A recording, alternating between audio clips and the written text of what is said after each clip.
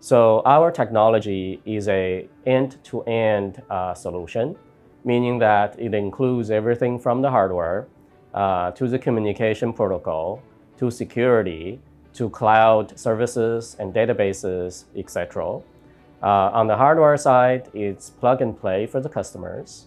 They just turn it on, plug in different types of sensors, cameras, PLCs, and other type of equipment.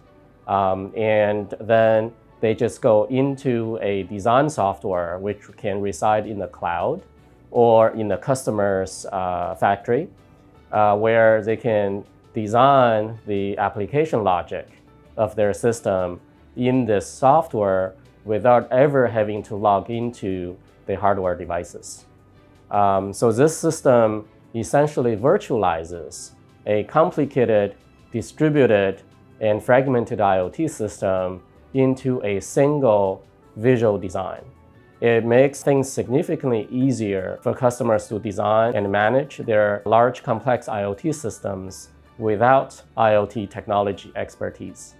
Customers in manufacturing sector use a hybrid IoT, IT, OT type of technology system in their factories. For example, they implement machine vision type of technology in quality control. That is, when they have products come down the conveyor belt, they use a camera to check whether the product is built to specification. Then they use sensors and actuators to do product test. That is, they put a product under an environment where they could repeatedly test the product 50,000 times to see how the quality degrades.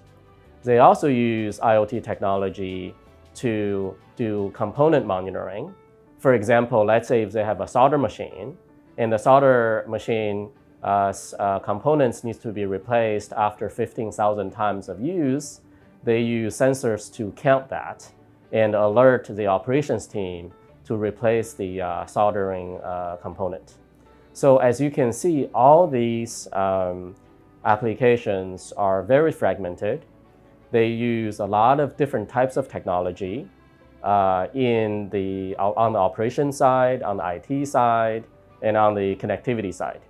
So it is a very difficult challenge for manufacturing companies to support this type of complex technology system.